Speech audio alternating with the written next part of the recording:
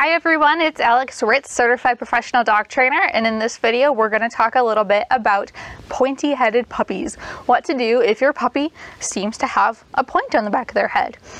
First off, that point is present in all dogs, just not as pronounced in some. It's located right on the back of their skull here, and you can feel it. Even though mine's fluffy and you can't see it, right at the back of their skull in the middle, and it's called an occiput.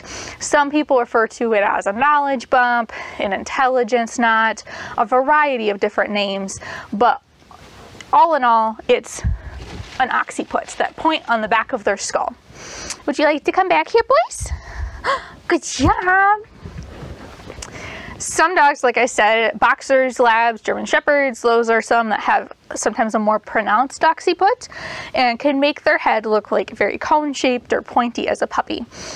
And a lot of times, because of the awkwardness of it, it's, a potential worry, a potential reason why we're concerned about our puppy's growth and development. First off, if you're getting a puppy from a responsible breeder or responsible rescue, they should have no problem with you asking to have the puppy evaluated by a veterinarian you trust before you purchase that puppy. Secondly, the occiput, like I said, is present in all dogs, and in most cases a pronounced occiput is not going to cause problems. It'll be part of the awkward growth stages that puppies grow through, and it's not actually going to mean there's a problem. If there is a problem, typically there's other signs. So not just a pointy head, but also some muscle pain, jaw pain, that kind of stuff. One of the more common reasons why a pronounced occiput would be associated with that pain and everything like else, that problem, is a condition often shortened to MMM, and it is masticatory muscle myositis. And that basically means that the muscles in your dog's jaw, which wrap around to the back of their head here, are inflamed and atrophied in some cases. It's an autoimmune condition where a dog's body starts to attack its own jaw muscles, and when it first is attacking the own muscles, they become very inflamed and swollen. That can sometimes lead to a more pronounced bump back here. Typically dogs going through that will have pain with opening their jaw. They won't want to open their mouth.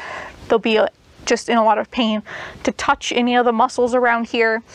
And then as that disease progresses, it can lead to, like I said, the atrophy.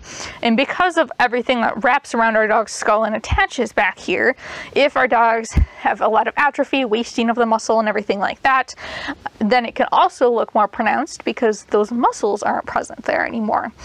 It's a very painful condition. If your dog has any signs of that, you should always take them to a veterinarian for further evaluation.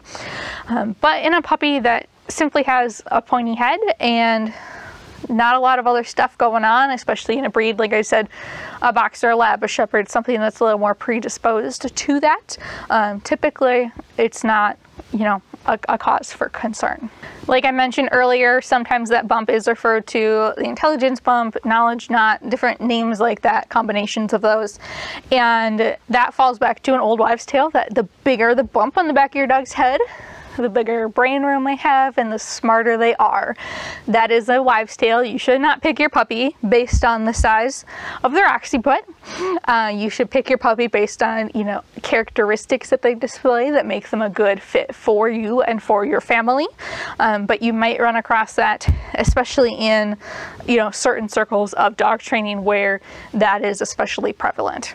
But again, it's not anything that's usually a cause for concern unless there's additional problems like that pain or swelling or that kind of stuff, and it's also not an indication of your dog's intelligence, just a natural part of your dog's structure that can be different in each and every breed.